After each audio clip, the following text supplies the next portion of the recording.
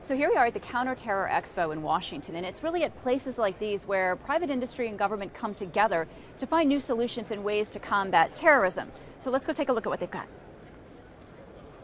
All right, so first thing we see here is this laser shot. It looks kind of cool, almost like a video game. John, you're from Laser Shot Company. You're based in Texas. What do you got going on?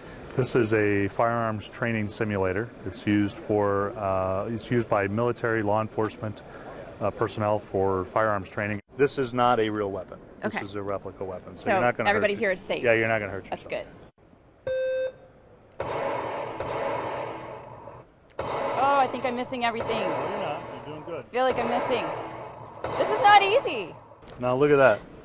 Shoot targets hit 10, no misses. Whoa. 10 for 10. This thing is good. A lot of departments own our equipment. Every branch of the military owns our equipment. A lot of DHS agencies own our equipment. It's good business.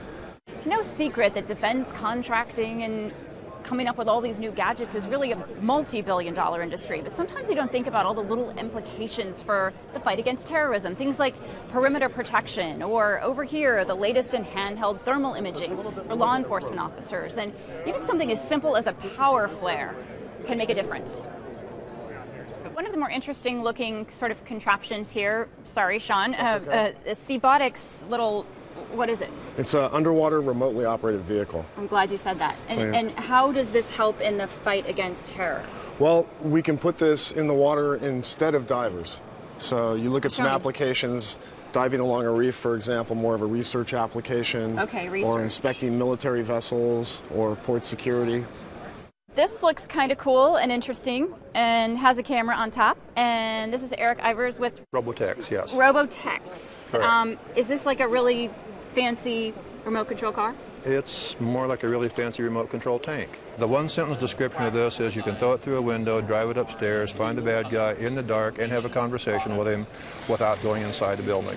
Would you like to drive it? Oh, I was dying for you to ask. Are you kidding me? Put your thumb on here. All right. Push gently forward till it moves.